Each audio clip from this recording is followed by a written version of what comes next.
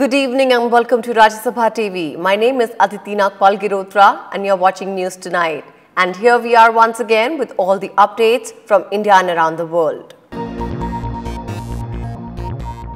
The much-awaited batch of 5 Rafale fighter jets touched down to a special water cannon salute at the Ambala Air Base on Wednesday. The French-manufactured Rafale multi-role combat jets covered nearly 7,000 kilometers and were escorted by 2 Sukhoi 30 Mk1s after they entered the Indian airspace. All the details in this report. 5 Rafale combat aircraft landed at the Ambala Air Base from France after an overnight pit stop in UAE on Wednesday. On their landing, the 5 fighter jets were given a water salute. On entering the Indian airspace, 2 Sukhoi 30 MKIs escorted the Rafale fighters. Before entering Indian airspace, the Rafale jets first established contact with Indian Navy warship INS Kolkata in the western Arabian Sea. Air Chief Marshal R.K.S. Bhadoria himself received the Rafale combat jets at the Ambala Air Base.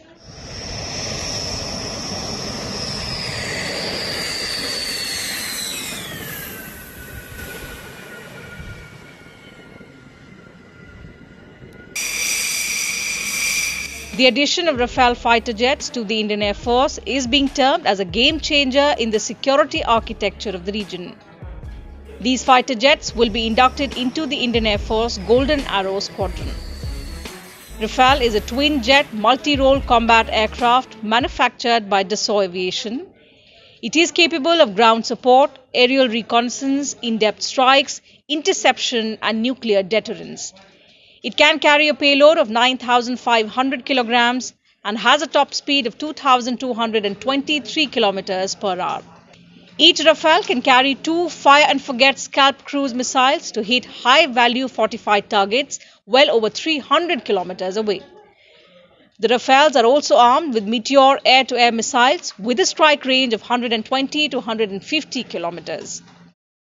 The induction of the Rafale fighter jet is a much-needed capacity booster for the Indian Air Force, particularly because of the combat-proven capabilities of the jet in the areas of electronic warfare, ground support, and air defense.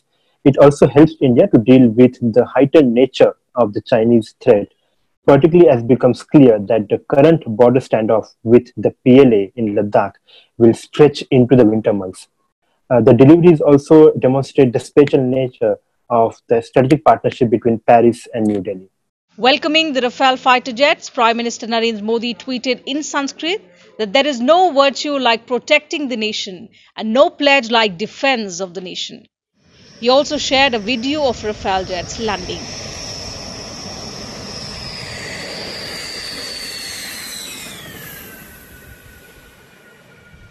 Union Defence Minister Rajnath Singh said the touchdown of Rafale combat aircraft in India marks the beginning of a new era in our military history. He added that the multi-role aircraft will revolutionize the capabilities of the Indian Air Force. Union Home Minister Amit Shah called it a historic day for the Indian Air Force and a proud moment for India. He said these are world's powerful machines that can thwart any challenge in the sky. With the arrival of 3 single-seater and 2 twin-seater aircraft, delivery of 10 aircraft is completed. The remaining 5 aircraft are currently in France for training. The government had inked a 59,000 crore rupees deal on 23rd September 2016 for 36 Rafale jets from French aerospace major Dassault Aviation. Asian security architecture requires a strong Indian defense system, and Rafale will indeed add to India's strength. It will be interesting to see that how our rivals react, but they must be feeling chilling impact after arrival of Rafale in India. Akhilesh Suman for Rajya Sabha Television in Delhi. The Union Cabinet under Prime Minister Modi on Wednesday approved the new national education policy. The government has also decided to rename the Ministry of Human Resource Development as the Education Ministry.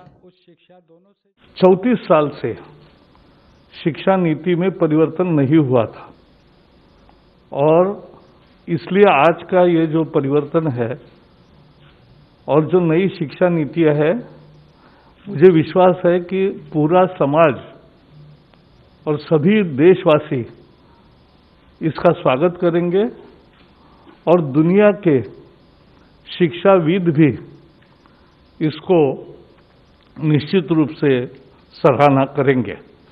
नई शिक्षा नीति 2020 मील का पत्थर साबित होगी। इस देश की ऐसी शिक्षा नीति जो 1986 के बाद जो स्कूली शिक्षा और उच्च शिक्षा में उसकी परिवर्तनकारी सुधारों के लिए एक महत्वपूर्ण रास्ता प्रशस्त करेगा। देश की जो प्रमुख 8 भाषाएं हैं, तमिल, तेलुगु, कन्नड़, मलयालम, इधर गुजराती, मराठी और ओडिया, बंगाली, तो इनमें हम ई कोर्सेज डेवलप करेंगे। केवल इंग्लिश हिंदी में नहीं बल्कि रीजनल लैंग्वेजेस में भी ई कोर्स रहेंगे। वर्चुअल लैब्स पर कार्य IIT मद्रास ने शुरू कर दिया है। The new education policy extends the right to education, covering children under the age group 3 to 18 years. Currently, the rule applies only to students till the age of 14 years. The new national education policy aims to universalize the pre-primary education by 2025 and provide foundational literacy to all by 2025. The last NEP was set up in 1968 and updated in 1992. Now the NEP 2020 will be available in 22 languages and audiobooks. Standalone higher education institutes and professional education institutes will be evolved into multidisciplinary education. Mathematical thinking scientific temper will be part of the course. Students will be allowed to take up coding starting class 6. Co-curriculum subjects like sports, vocational arts, commerce, science, everything will be at the same level. Students can opt for courses as per choice. Board exams will undergo a huge change. The common entrance exam for all higher education institutes will be held by the National Testing Agency. The exam will be optional and not mandatory. Prime Minister Narendra Modi thanked all those who worked hard in formulation of the new education policy. In a Twitter message, he said, "The new education policy will be remembered as a shining example of participative governance." The centre has released guidelines for the third phase of unlock that comes into effect from 1st August across the country.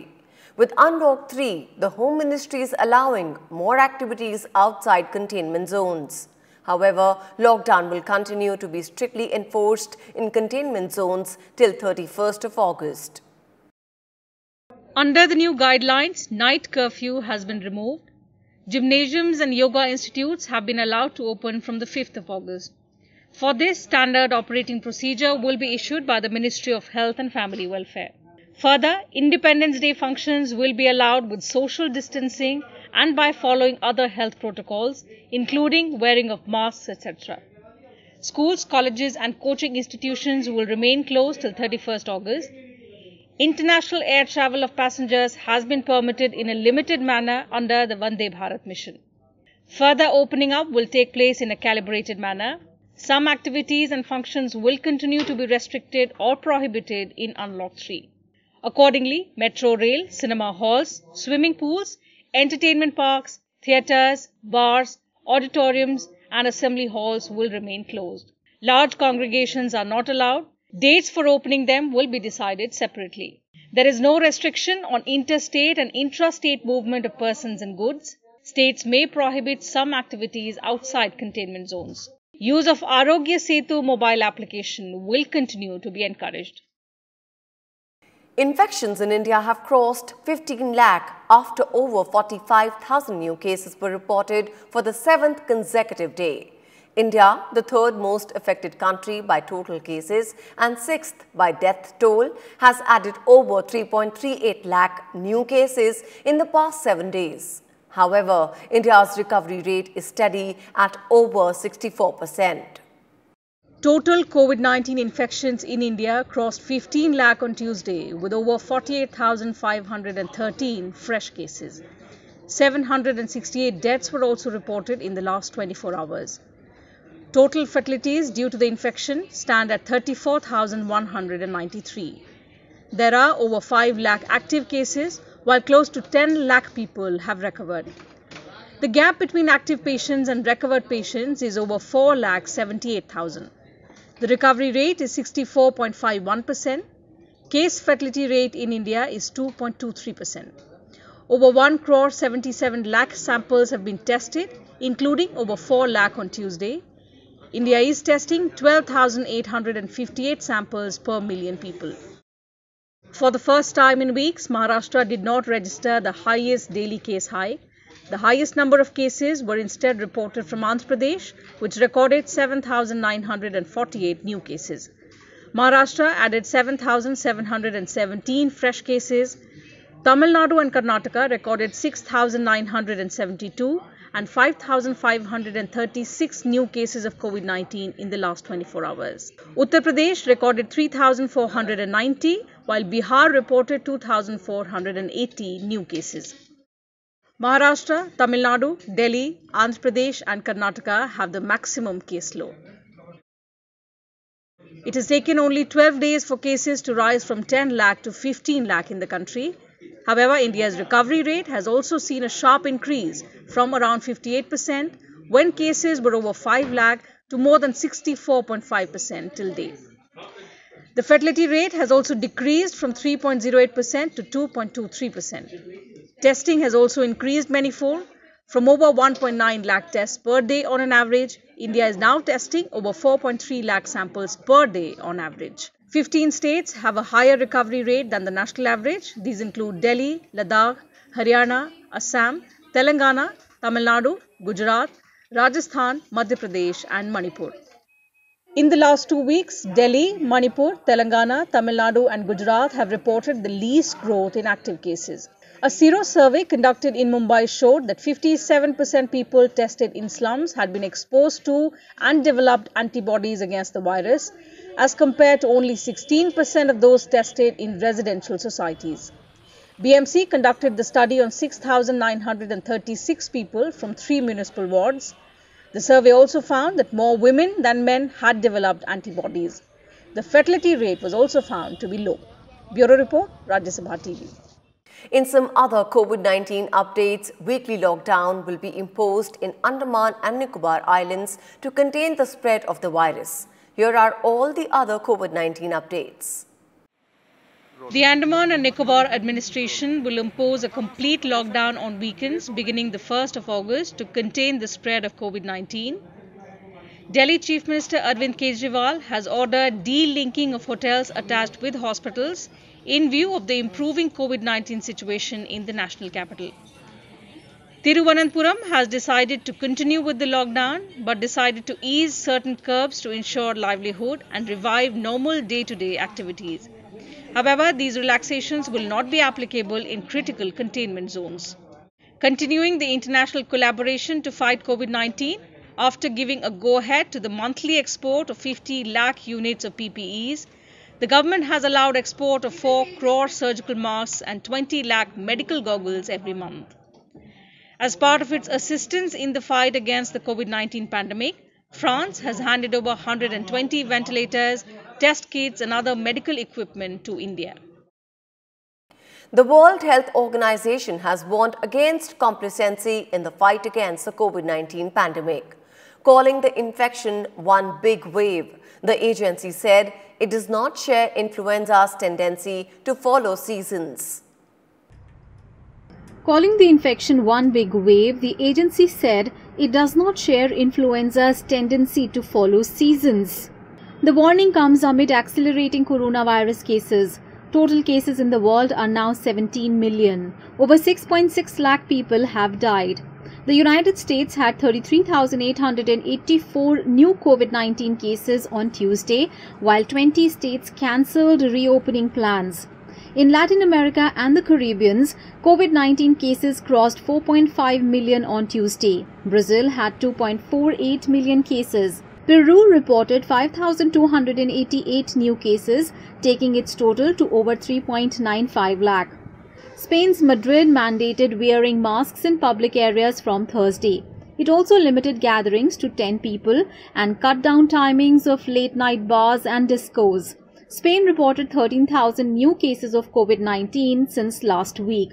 Belgium also tightened restrictions. Family gatherings were limited to 5 people. For public events, the number is 100. Italy extended its emergency until 15th of October. It has seen 35,000 deaths and 2.46 lakh COVID-19 cases. However, new infections have fallen sharply in the last 3 months due to containment measures. Australia's Victoria reported 295 new cases on Wednesday. Emergency teams have been sent to old age care centres to tackle the virus outbreak. Japan reported its biggest spike of nearly 1,000 new cases on Tuesday. China's Xinjiang has fresh COVID-19 clusters. The country recorded over 100 new cases on Tuesday to bring its nationwide tally to 84,060. Lebanon is reinforcing lockdown from 30th of July until 3rd of August. Places of worship, cinemas, bars, nightclubs, sports events and markets are closed for 2 weeks. Bureau Report, Rajya Sabha TV. The Defence Ministry on Wednesday unveiled the second draft of its Defence Acquisition Procedure 2020. A review committee finalized the amended draft that is based on defence reforms as announced in the Atmanirbhar Bharat Abhiyan. The defence acquisition procedure ensures timely procurement of military equipment, systems and platforms through optimum utilization of budgetary resources. According to the draft, the DAP will provide for the highest degree of probity, fair competition and level playing field.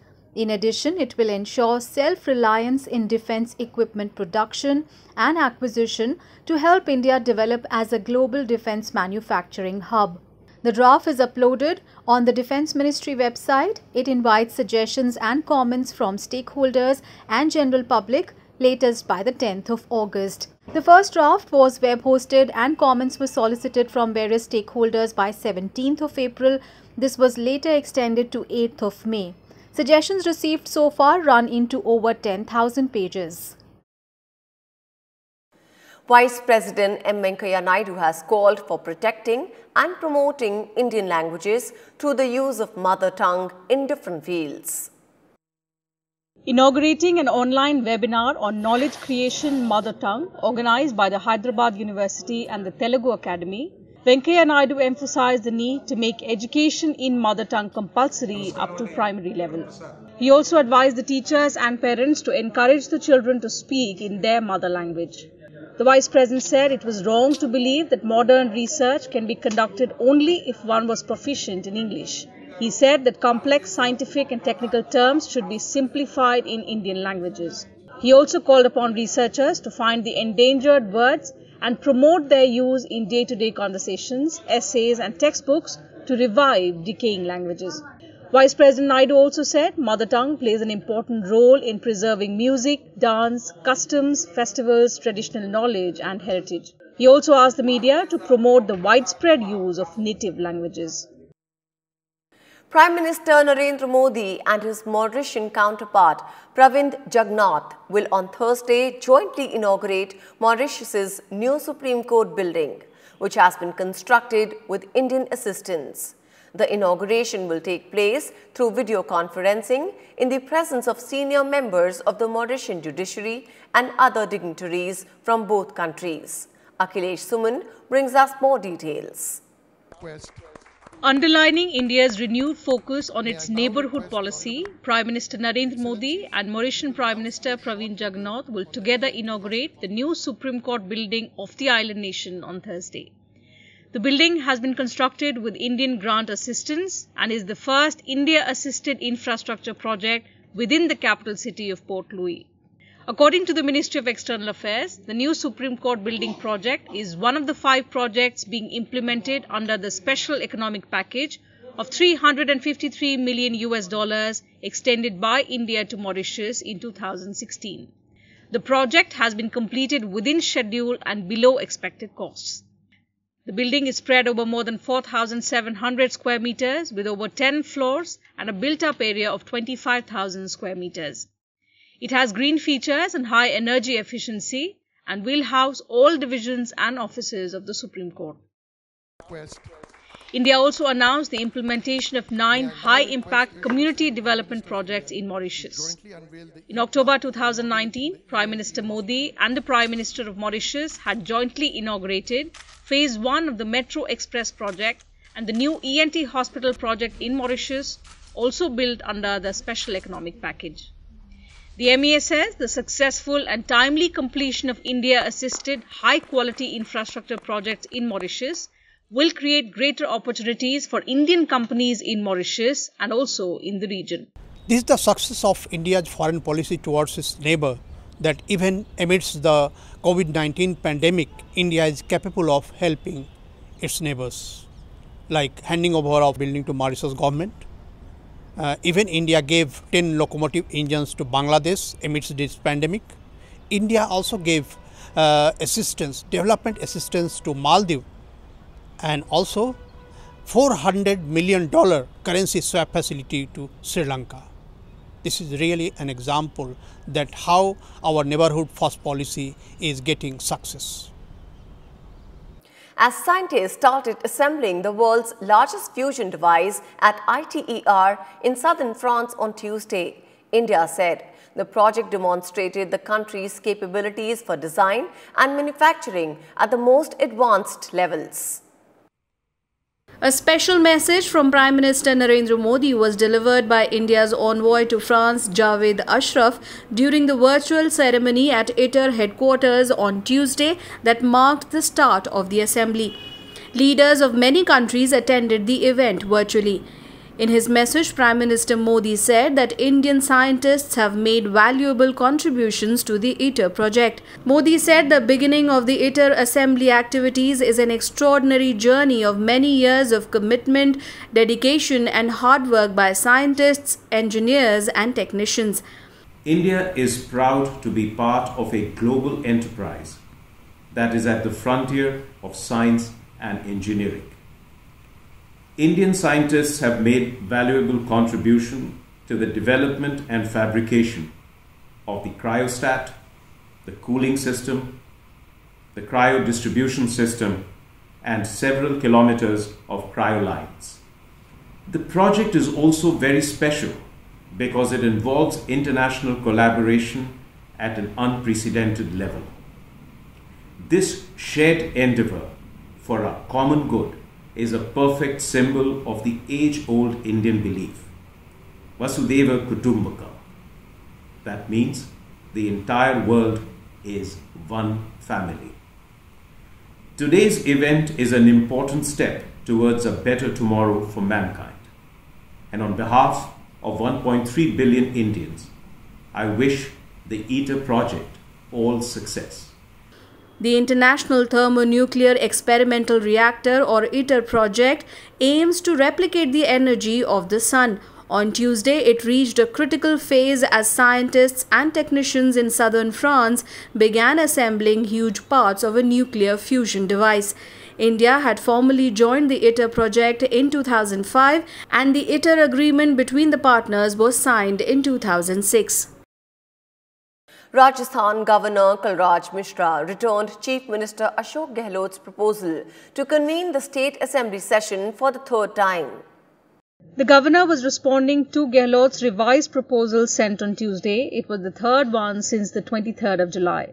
On Monday, the Governor advised the government to follow 3 points, including serving a 21-day notice to legislators before calling the session. Rajasthan Governor Kalraj Mishra also cancelled Independence Day at-home event due to the COVID-19 situation in the state. The Chief Minister met the Governor for the 4th time. Meanwhile, Govind Singh Dotasra formally took over as the new Chief of the Rajasthan Congress on Wednesday. He replaced Sachin Pilot, who had been sacked by the party for dissidence. The National Investigation Agency on Tuesday concluded the 2-day questioning of M. Shivashankar, former Principal Secretary to Chief Minister Pinarayi Vijayan in the Kerala gold smuggling case. The questioning went on for over 10 hours, after which Sivasankar was allowed to go home. He was questioned for 9 hours on Monday as well. The questioning relates to investigation into the smuggling of gold through air cargo shipments addressed to the consulate of the UAE in Thiruvananthapuram. Senior IAS officer M. Sivasankar was removed as Principal Secretary to Chief Minister Pinarayi Vijayan over allegations of his links with the key suspect Swapna Suresh. Indian authorities have arrested 4 people in the case: Swapna Suresh, Sarit PS, KT Ramis and Sandeep Nair. Swapna Suresh and Sandeep Nair were sent to 5 days customs custody by a court on Tuesday. The case relates to seizure of gold weighing over 30 kilograms and valued at over 15 crore rupees on 5th of July. July 29th is Global Tiger Day, a day aimed at creating awareness about tiger conservation. Celebrating the occasion, Environment Minister Prakash Javadekar saluted frontline forest personnel whose efforts, he said, have taken the tiger population on the assured path of recovery in the country. In his message, the minister said, tiger conservation is a classic example of Atmanirbharta as envisaged by Prime Minister Narendra Modi. Today is the Tigers Day.